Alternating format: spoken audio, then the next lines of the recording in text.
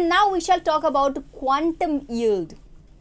So rate or yield of photosynthesis is measured in terms of quantum yield or quantum, and here oxygen is evolved, or evolution of oxygen takes place, which may be defined as number of oxygen molecules evolved per quantum of light absorbed in the photosynthesis process.